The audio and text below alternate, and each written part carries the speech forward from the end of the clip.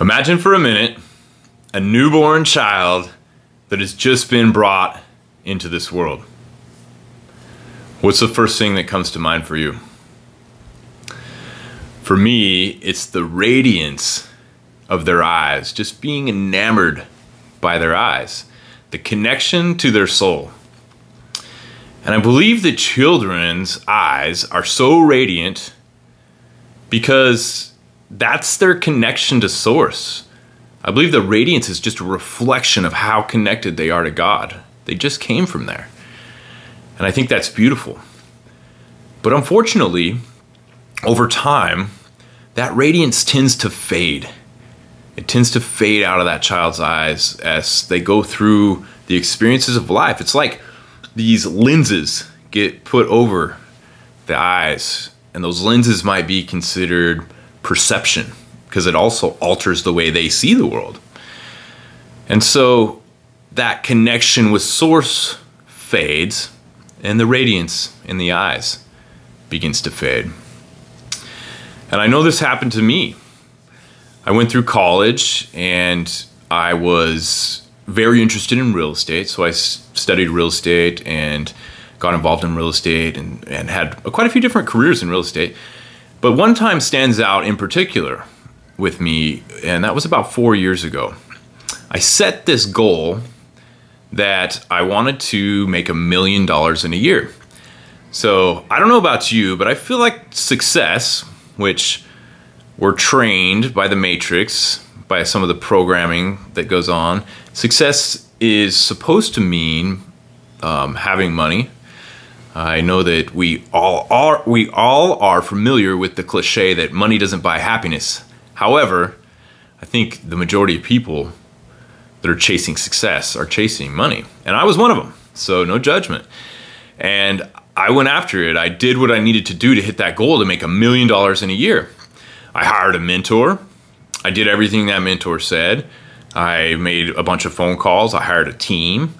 And I just remember feeling like the decision to make it happen was enacted. So I had decided that I was going to do it. But I remember feeling like I was forcing it. I felt like I was pushing water, literally, like pushing water up a hill. And the reason I know that and why it stands out is when I would leave, or I would take 3 days to go on a weekend vacation or something, or maybe a little bit longer, everything would flow backwards. Like it was almost like it started over again. So I was using what I call force, and it was unsustainable. But I pushed through, and I hit the goal. I hit the goal in 2018. I made $1.1 million in real estate. And so why am I telling you this? Well, have you ever worked so hard for a goal and then attained that goal, like I did, and looked around and realized, I'm not happy? That's what happened to me. I looked around and I realized this is not what I want. I'm not happy. And I had forced my way, and I'm like, I cannot sustain this. I don't want to push this much, being out of flow. I mean, I could basically not listen to my heart and just push forward, but I knew I didn't want to. And I remember it like it was yesterday. I looked into the mirror and I said to myself, I don't want to do this anymore. And part of me felt that guilt or shame, you know, like the Matrix thinking was telling me, you know, that you've got to push forward. This is what we do. This is how the world works. Life's tough, blah, blah, blah. And so that's when I realized that I had fell victim to what I call Matrix thinking. So what is the Matrix? Well, the Matrix, I think, is much more understood given the world events that have occurred in the last year or so. But the Matrix it's a system set up by the elite for the elite. It's a system where there's a lot of corruption. It's a system where the focus is to disempower the individual. And that corruption runs deep. That corruption's in our monetary systems. It's in our corporate systems, our corporate structures. It's in our governments. But more importantly than that macro view, even though all those things are true. More importantly is how that affects the individual, how that extracts the personal sovereignty and power out of the individual. And that's illustrated really well by the fact that 80% of Americans live paycheck to paycheck. Americans are working harder than ever, and worldwide, I think this is fairly true worldwide. People are working so hard just to make ends meet, and they have no time to pursue their passion and to give back to the world in a meaningful way, which I'd like to talk a little bit more about. So how do we get out of that matrix? How do we extract ourselves from that matrix? Because I know I felt I was stuck. And it was in that moment when I looked in the mirror that I decided that I was going to escape the matrix. So I want to provide you with a map to escape the matrix. And I believe it begins with taking the inner journey. So let me explain. Have you ever had that little voice? Some of us will call it intuition. I like to call it the clarion call. It's like this call out that tells you, hey, this isn't the right path for you.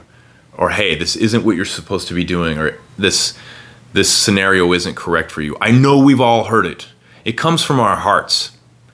And oftentimes, unfortunately, in the way that this matrix is set up, we don't get a chance to follow it because we're afraid. We're instilled with fear beliefs, limiting beliefs, these perceptions that block the radiance of our eyes and disconnect us from sourcefulness or true resourcefulness from source within. And we have this fear that we have to fit in and we have to act externally rather than internally to fit in with society. And that's unfortunate because that clarion call, I believe, is your intuition or God showing you the pathway to what I call your soul song. That life that you came here to live. That highest timeline of a life of fulfillment, effortless flow. Most times effort is needed, but a flow state where you can be truly fulfilled. And I believe that's how we're intended to live. But unfortunately, we're not. Most of us are not. And I believe it's deeply instilled in our beliefs, in our systems, all these paradigms that we live in, most of which have been spoon-fed from our grandparents to our parents to us and accepted without being challenged. As a matter of fact, we're almost ostracized if we try to step out of the matrix. But I'm telling you, that is where true fulfillment is. And one of the ways that I like to look at this, or one of the things I think that causes us the most trouble, is the way that we set our goals. So I set this goal, an external goal of making $1 million in a year. And we can all relate. We've had goals of maybe to get a car, or to get a relationship, or to get a house. And all of those things, notice, are external. So we set our goal as a destination, and we even have an acronym, SMART goals, measurable, attainable, all of those things. But they're always external. The way we set goals is always an external destination. And the problem with that is that we can almost guarantee that you can get there. So that's the good part, is you can almost guarantee, like if you hire, I'm a mentor and a coach, and if someone hires me to make X amount of money in real estate, I can show them a way to get there. And if they follow what I say, I can pretty close to guarantee that if they do what I say, that they can reach that goal. So that's the good part. But what I can't guarantee, and the problem lies in the fact that when they do get there, there's no guarantee that they'll be happy, just like in my case. And so we're foregoing our happiness for these external goals. I call it the corporate hamster.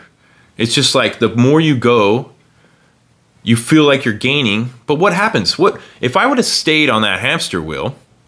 What would have happened to me next? I would have set a goal for 2 million, right? So it's like, when is it ever enough? And we get trapped in that matrix style of thinking. So I want to flip goal setting on its head. Flip it completely upside down. And instead of focusing on where you're going, focus on where you're coming from. Purify your intention and where you're coming from. And this changes everything. First of all, if you do that, if you purify where you're coming from and you take that inner journey, you listen to that clarion call and you follow your soul song, then I can't guarantee where you're going to end up.